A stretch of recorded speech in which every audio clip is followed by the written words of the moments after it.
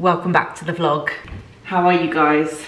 Just wanted to start off this video whilst making myself a cup of tea by saying just thank you so much for all the positive vibes going on here. I mean, this is very much a pattern of the internet. When you give off positive, happy vibes, you get it in return, which is tricky when you're like going through shit and you just don't feel happy because it's not really fair. But I'm very aware that because I'm in such a good place, I'm feeling so happy, I'm feeling so full of life, you guys are loving it and giving that back to me in return. So thank you so much. I've just been loving reading through all of your comments. I was literally just reading through comments on the last video. Actually, no, it won't be the last video. It'll be 2 videos ago. It'll be the renovation video. And they were just so lovely and it's given me such like a pep in my step. So thank you. If you haven't seen that video, I was chatting through, sorry, I'm so distracted. We have parrots in our garden. It's completely crazy. In London, there's like loads of green, they're not parrots, they're like parakeets. I don't know. Apparently there's a rumor that some like celebrity let a couple loose and then they like breeded and that's why they're in London. But anyway, we always have them in our garden. It's totally bizarre. What I was gonna say is if you haven't seen that video, I chat through our plans to kind of renovate our dining space and I show you all the plans that were given to me by an interior designer and my thoughts, the thought process, and I will link that video here. And then my last video was a little home vlog. I know you guys love it when I'm just like hanging out at home, answering some of your questions and a lot of recommendations like my healthy hair hack and what I'm currently watching on TV. But today is going to be a little bit of everything because I'm going to do a little bit of vlogging today, maybe a little bit on the weekend. We will see. I need to get a spoon. Ooh. I'm always wearing this tracksuit. It's just so comfortable. Washes well. Don't know where the rumor has come from that Adenola stuff doesn't wash well. I just wash everything on like 30 and I don't tumble dry stuff. I just let it dry on like a clothes horse and it's been absolutely fine. And I'm so glad I didn't get the hoodie because the jumper is just so much more comfortable. This is like my working from home uniform now. I feel like I need to get another one. How nice is this mug? I got it ages ago in a little local market and I love the color combination. Also, in case anyone's interested, when I make my tea, I have to let the tea bag sit for quite a while in the tea. Just like let it hang out there, do its own thing, and then I'll like really press it on the side. So the actual tea itself is strong, but then I have quite a lot of milk. So the overall tea is weak, but I have skimmed milk, which is weird, I know, but it's just like what we always had growing up in my house. So it's what I'm used to. When I have semi-skimmed or whole, it just tastes really ugh to me. So then I put in quite a lot of skimmed milk. Let me go get it. This is my perfect cup of tea. Does that offend anyone? How do we feel about that? No sugar, no sweetener, strong but milky. I feel like I need to put on a little bit of lipstick. Whenever you guys ask me what lipstick I'm wearing, it's most likely going to be this, which is Charlotte Tilbury Pillow Talk. It just really is a shade that suits me and it's a bit more of like a matte lipstick, so it actually stays on. Like I still love my MAC lipstick, I'll wear that all the time, but it does kind of fade. Now I look a little bit more alive. Also, guys, I'm sure you've seen all over my TikTok. I saw Erica Davies on Instagram just like, she put up a reel and she was like, this is an amazing bag from Asda and it's only £12. And I saw it and I was like, oh my God, that is literally the best Ganni dupe I've ever seen ever. It looks just like something you would buy from Ganni. And for the style of bag that it is, it's not the sort of style that I would want to invest a lot of money into. So I was already out and I was like, look, I'm passing an Asda, I'm just gonna go see. And there were loads. And then like by that evening, I think they'd like sold out everywhere. So I'm so lucky I got one. This bag is from Asda. It's £12. It's so Ganni. Everything from the leopard print to the neon little kind of, what? Lost all words. Neon, I keep wanting to say features, accents, neon accents. There's a little front zip. There's even like a nice little pattern on it that makes it not look too cheap. And you can change the length. Oh my gosh. One sec. Someone sent me flowers. Who? Why? Look how good this bag is. You can change the length of it. It's the perfect little size. And like I was saying, for something that's so like trend led, you're not gonna wanna spend like hundreds of pounds on a little crossbody leopard print bag. So this is perfect. Asda, who knew? Also, while I was there, the kids stuff is so good. Like all the fancy dress and the kids clothes. I couldn't really spend long there, but it made me realize I need to go to Asda more. There isn't one like that close to me, so it's not my go-to. I'm more likely to go to like the big Tesco or the little Waitrose M&S for lunch or whatever. But the big Asda, next level, honestly. Very, very excited about this. Sorry if it's like sold out and you can't get your hands on it, but maybe they'll bring more out. While we're here, I'm gonna open these flowers and see who they're from. Stripe and Stare knickers, the high-rise ones. Oh my gosh, look at this color combo. Oh my god, guys. Why are these like the best? They are so soft. If you still haven't tried Stripe and Stare, honestly. Wait, are these from Stripe and Stare? Why? Oh my gosh, those are gorgeous. Oh, Wild at Heart, who are the flower company, have collaborated with Stripe and Stare. Look at this gorgeous bouquet of flowers.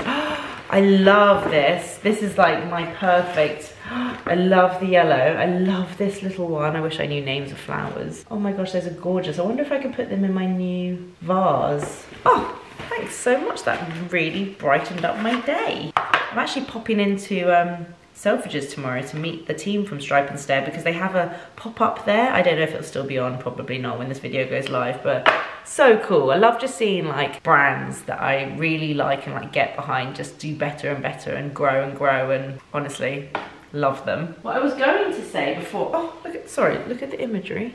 It's so nice. What I was going to say is, in my previous video, I mentioned my friend Shelley Whitehead, who is an end of relationship. I think she's actually a life coach. I keep telling people she's an end of relationship therapist. I'm not sure if she actually is, but that's what she specializes in, mainly romantic, but obviously a heartbreak, a relationship can also come under friendship, losing someone. I think she deals with heartbreaks of all kinds. But anyway, she has now brought out a book called Healing Your Heartbreak, 28 Days to Transformation. I think this one is mainly based on a romantic heartbreak, end of relationship rather than a friendship. But it's super interesting, and obviously these things can apply to all aspects of a heartbreak. It's such a good book.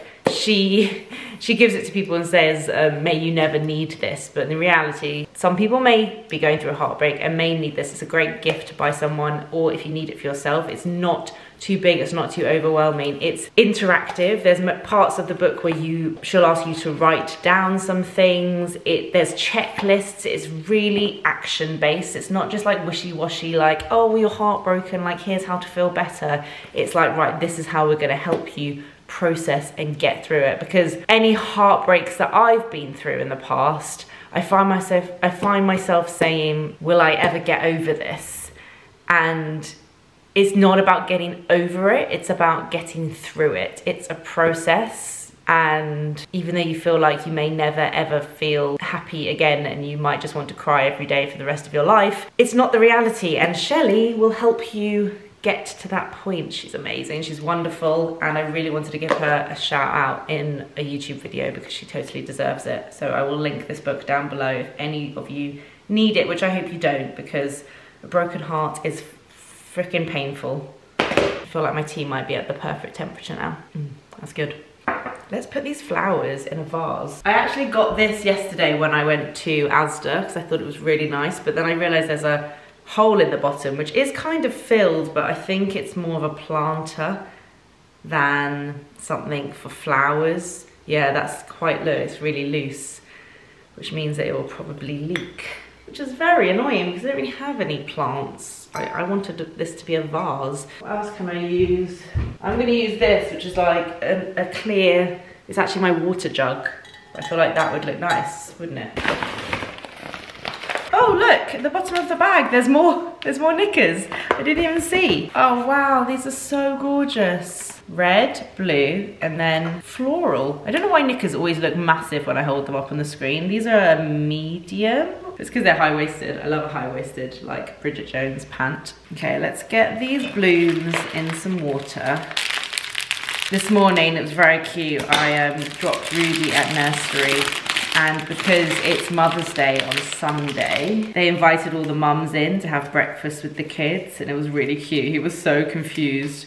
I mean, he doesn't actually eat breakfast there, he eats breakfast at home, but they offer it just in case. So I sat there and had breakfast with him, which was really, really sweet. Oh, wow, look at that. That is absolutely gorgeous. So, so nice. Where should I put these? I'm just gonna take a quick photo of the flowers for Instagram. Loving Instagram at the moment. I'm growing on all my channels at the moment, which is really exciting. Like there's throughout my career, there's been ups and downs, and it's not always based on numbers. Of course, it's based on how I'm feeling about it, but things are all growing at the moment and it's really exciting and I'm loving it. I've literally just posted another video on Instagram where I'm trying on some new stuff in our kits, like I'm in the changing room, trying on some different bits, like talking through how they feel. And I just feel like, although I'm not using that microphone for all of my content, it's allowed me to do so much more and show more of my personality and do things that I couldn't do before because I would have had to be like super close to the camera or being really loud, and now I can be really discreet and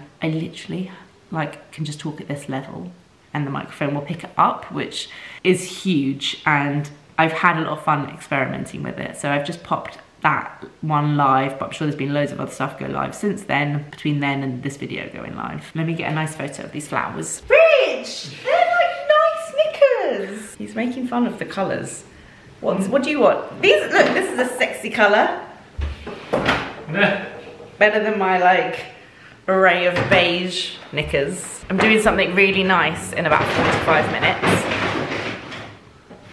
I'm gonna have a little FaceTime date. I have followed Jamie Page Beauty on YouTube and Instagram for years. I love her content. I feel like we have so much in common, just from our like random little creative hobbies to our curly hair and just so many little things that often she'll say in videos or do, and I'm like, oh my god, I feel like we would really get on in real life. But we're never gonna like bump into each other at an event because she lives in Canada and I live in London. So I just messaged her one day and was like, fuck it, I'm just gonna message her and say, would you like to have a little FaceTime date or something? And she was totally up for it, which I think is so nice. And so yeah, we're gonna have a little cup of tea together and just kind of meet-ish in real life, kind of, and just chat and say hey and introduce each other. And like, we've always commented on each other's content and stuff, but I think it'd be really nice. I want to talk to her about her curly hair journey and all of her fun hobbies. And I just think connecting with new people, like, you've literally got nothing to lose. This is what I've learned over the past year. You have nothing to lose by just being more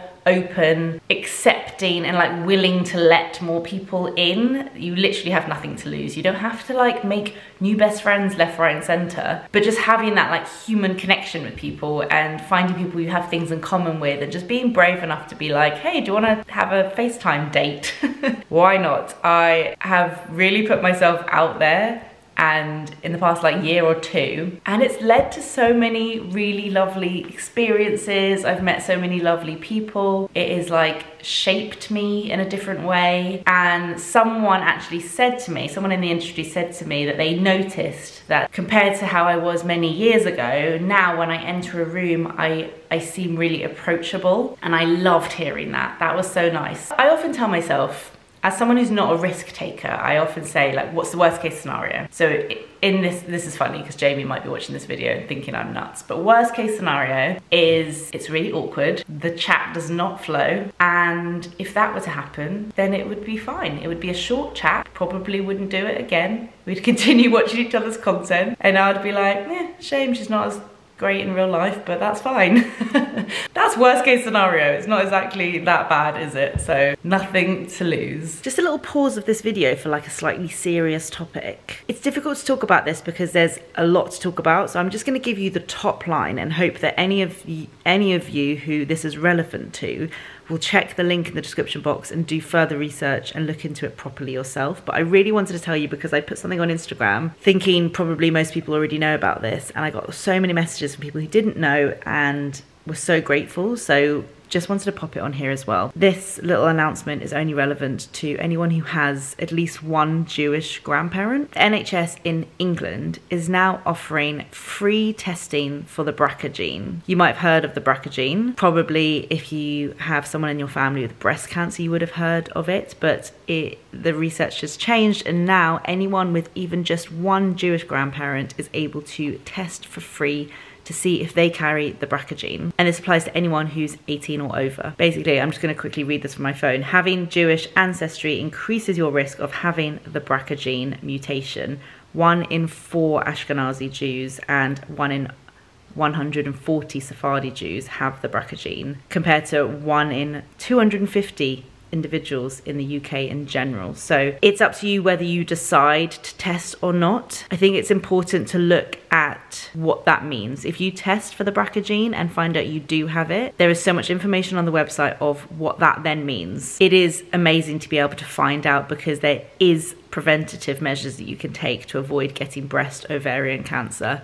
And this also applies to men as well. But I would say that I think it depends on the time in your life, what stage you are in your life, on when you choose to do this test, because it can affect the way in which you have your children, or it may affect having to have certain surgeries and stuff, and you may have very young children. I would say just like you think about what is right for you. It's a lot of information to be told, but how incredible that the opportunity is here to be able to find out and take precautionary measures to avoid possibly getting cancer at some point in your life. It's a heavy topic to talk about, and I'm obviously not a doctor and I can't always use the right words, but my job in this case is to let you know that this exists, because it's an incredible new initiative. It's been around for a little bit, but they're really giving a push to it now, and I want to make sure that anyone in my audience who this is relevant to knows about it. So I'm going to put the link down below in the description box. It's a really simple thing online that you can order the test and you just like do it at home. I'm pretty sure you just like spit into something. Don't quote me on that. Just a little announcement. Guys are just finishing up, but just wanted to say hi to Jamie and her little toy cow. Hi. I'm obsessed with the crochet animals. Too cute. I'm trying to convince Lily to start crocheting, and also talking about our curly hair journey. Oh my god, I'm obsessed. So good. That was pure joy. We talked hobbies, we talked crochet, painting, her little stationery shop, which I love, curly hair, treat myself to some dairy milk, and then I'm gonna go pick up Gray. Chat tomorrow. Morning, guys. It's actually not morning, it's lunchtime. George is here today. Hi. We are shooting, we've been brainstorming, and now we have a plan. And we're about to shoot our first video of the day, and then we're going out the house, which I'm very much looking forward to. Did I mention, I think I mentioned in my last video that I had this idea of recreating old outfits that I wore after having kids, when my body shape had changed and I didn't have any time and I just like lost all sense and I was not shopping or doing anything. And I want to recreate those outfits like how I would wear them now. Not like shaming my past self, but more just like, feel like it would be helpful looking at a similar outfit, but like little tweaks I would make to finish it off, because that's the thing, I feel like I never used to finish an outfit. So that is what we are going to shoot now. One of those, I think I've got like 4 that I'm going to do over the next like month.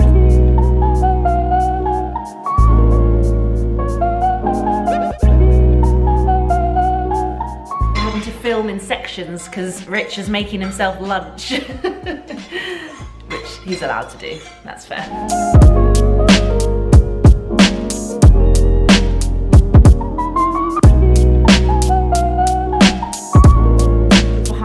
Thing that you probably would never know. I just like when I'm doing an outfit video with a bag and I want it to not look empty, I just literally shove such random things. So 2 bananas today.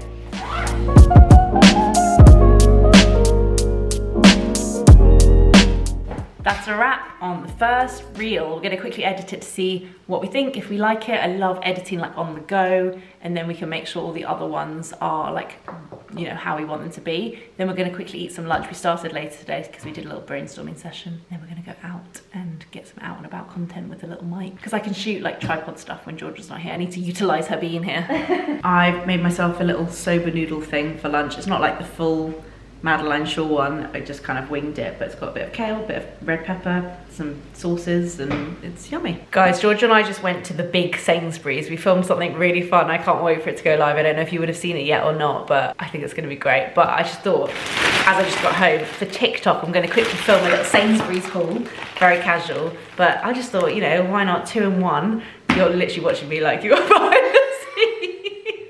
George is looking at me like she's watching a TikTok. I thought, why not 2 in 1? Whilst I film the TikTok on my phone right here, right next to you, you can watch it too. Right, let me just line up this video. Oh, where are you gonna look?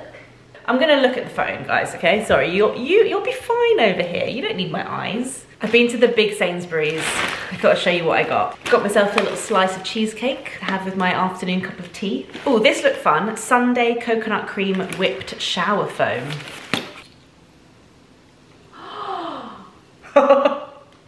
Oh Oh my gosh, that's so good. An air fryer magazine. Yogurts for my kids. Oh, a leopard print hairband. Kind of cute. Okay, these are insane. Gherkin stuffed olives. An olive with a little pickle just stuffed inside. Genius.